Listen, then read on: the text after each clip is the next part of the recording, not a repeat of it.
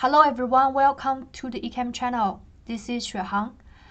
Today I'm going to show you a method to understand the charge storage mechanism based on electrochemical impedance tests. The name of the technique is called 3D Bode analysis.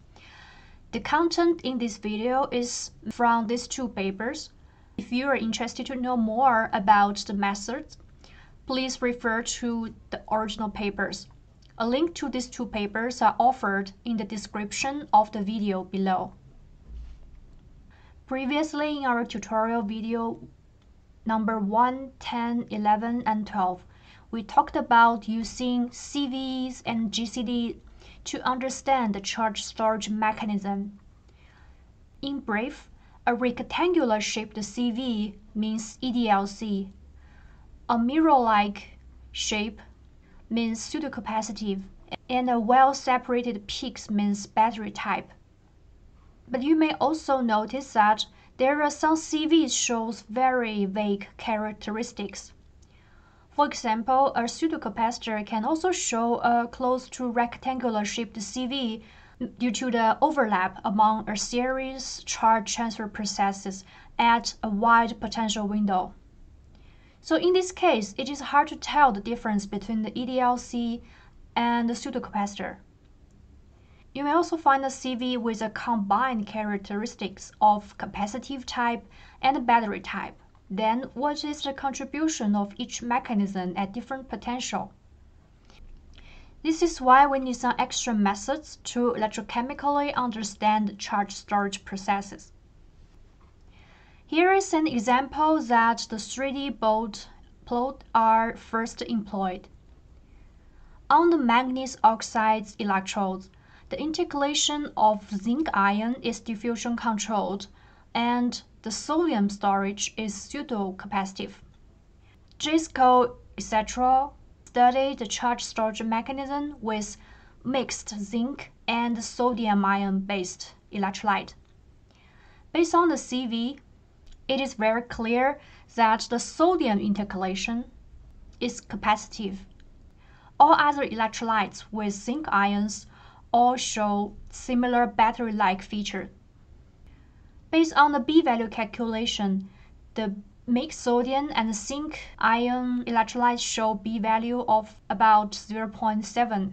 This suggests the presence of both capacitive and diffusion controlled in the mixed electrolyte.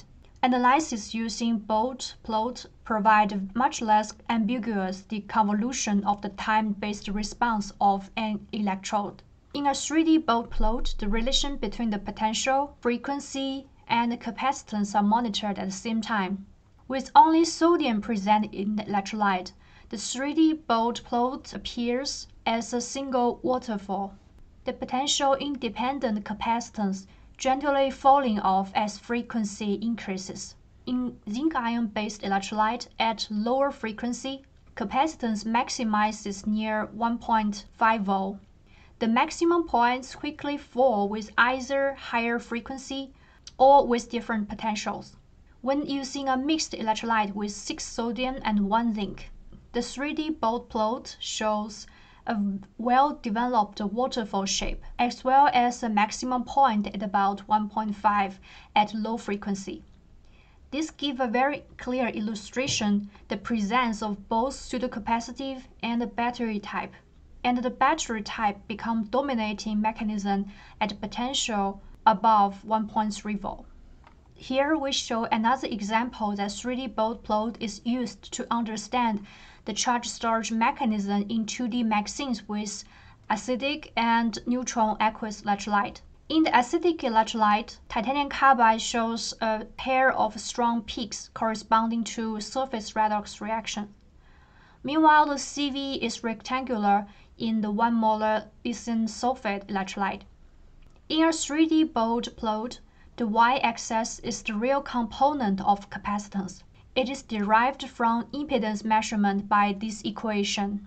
The C' reflects contributions from fast electrochemical processes, double layer or redox-based, that are reversible at a given frequency for the applied AC waveform, and thus can be used to discriminate different processes on the basis of their timescale.